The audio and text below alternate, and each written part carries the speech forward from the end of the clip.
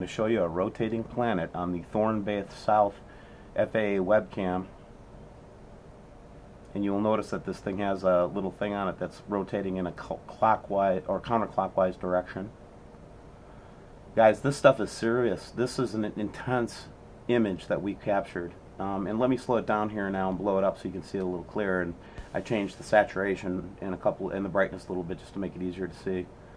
This is remarkable footage. This is the best. Again, every day it just goes up another notch. We see something else that just blows our mind.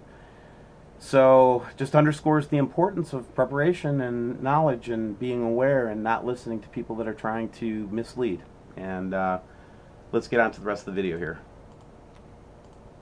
So here's the a recent H1. Again, just taking a couple days more of footage.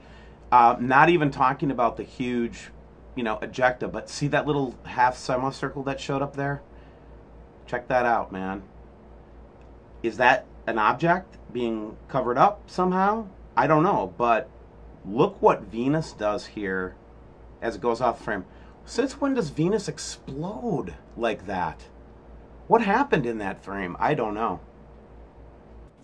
And here's another Secchi view of the big circle and the huge burst of energy from Venus, and just kind of loops through, and then kind of Venus is leaving like a trail through space. You see that? Boing, boing, boing, going through. Big circle on the bottom. Wow, here's another amazing one from Wainwright. It's just, is this, I don't know if this is the same object that we were seeing the one previous. I think that's a different object. This is that more multicolored orb, or, some even speculate that these are types of creatures, which is an interesting theory. I tend to stick to this as probably a planetary body. But guys, this is the FAA cam in Alaska. This is not Steve Olson's camera. This is an official government website. And basically they're letting us see the sun transverse a planet in our sky, which is huge. You guys, just think about what I'm saying here, okay? This is being seen all over the world. And I'm not trying to deceive you. WSO is not trying to deceive you. We are trying to warn you so that you can get your house in order. And I'll talk more about that here in a minute, what that means.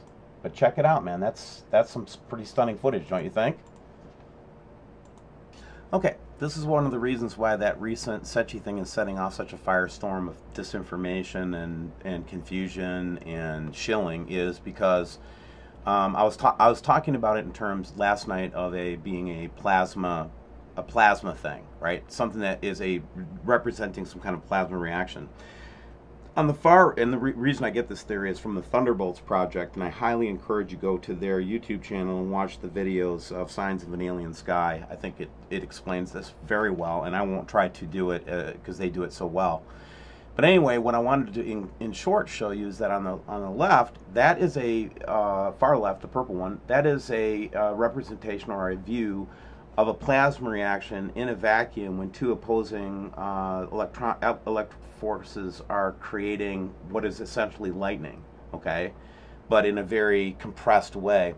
The one on the right is so interesting is because that's an ancient cave drawing, and a lot of people think that ancient peoples have seen these huge plasma events in the sky from various things, various reasons over history. And then you see on the far, right there, that's the picture that we got from the H1 Secchi camera, the one that we're claiming that the Navy kind of covers up in some pictures, and other pictures they let it show. Just it's kind of a confusing mess. What's really important is what this image is saying to us and the way that it moves through space. Is this could be some type of a plasma signature, and that's why we talk about it in those terms. I just wanted to explain that to y'all. Bigger than a channel, WSO is growing. Groups, support groups, research, ham radio stations, video analysis, all the things we're doing. This is the last day just to remind you by midnight to either give a donation or to buy something from the website to be an insider member with access to those things. And just wanted to remind you that we're doing this because we really do care, man. We're trying to raise money so we have resources to help people. That's what we're up to. Thanks, guys. All right, let's run just through some pictures. Just tons and tons of evidence keep pouring in, different things to look at. Here's a Secchi, single frame catch of some type of an object, or it can't be any kind of light refraction or lens flare, guys, because it's a radio telescope. Okay, whatever. Next one is these Canada all-sky images. We're starting to see this big rocky planet again. And when you think about this and you say, holy crap, Steve, that thing is huge. There's no way that that could exist. Well, you know, if we're kind of saying that there's going to be 3 days of darkness, you know, how big do you think these objects are going to be to have to pass in front of the sun to kind of shut down sunlight? You know, just kind of thinking it through, we have to get used to kind of the idea that we're probably going to see big stuff in the sky like this. And this is what the sky cams in Canada are telling us anyway. And then we also started to get the same kind of phenomenon in Hong Kong again, that strange, potentially a planet or whatever showing up in the, you know, in the sky cams there. So very interesting stuff on the big rocky planet background of our sky now. Now this one is interesting. This one comes to me from Sharon. This is the, you know, just a photograph from one of the webcams in Italy. Check this out though, man. It is some kind of a strange reflection or something is just showing up there. And we've seen this in like ancient photographs and ancient, you know, tapestries and things like that. So it's just an interesting thing again coming up. This little, you know, orb object with a seeming kind of wheel in the middle. That also could be some kind of a plasma signature as well, now that I think of it. And you think about the shapes from the you know, Thunderbolt project. The next thing I wanted to look at was, remember this shape that we've been looking at and seeing in many cams where we've got the big stripe through the middle of it?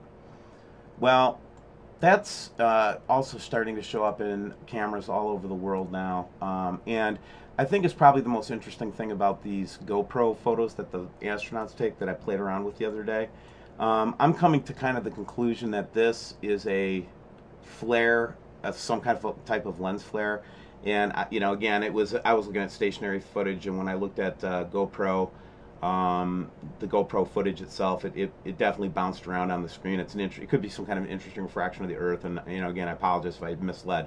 What I'm really interested in is this little circle right here, this bad boy right here, and that, when I say objects, I didn't mean, you know, one object. I wasn't just focused on that thing that turns out to be a flare. I'm also focused on this thing that turns out to be some type of an orb. And let me further show it to you by just kind of playing with the image a little bit, you know, the exposure and whatnot. And you can see it. It's an orb. Guys, check it out.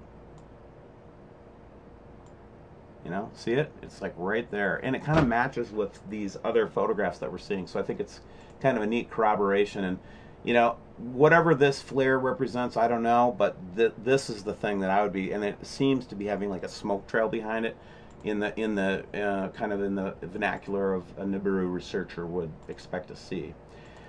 Here we see again this weird rainbow in the middle of the sky, which Sam Hoffman tells us is the atmosphere of a planet actually being refracted, which I can't argue with him. I don't know why a rainbow would show up in the sky backwards from the sun.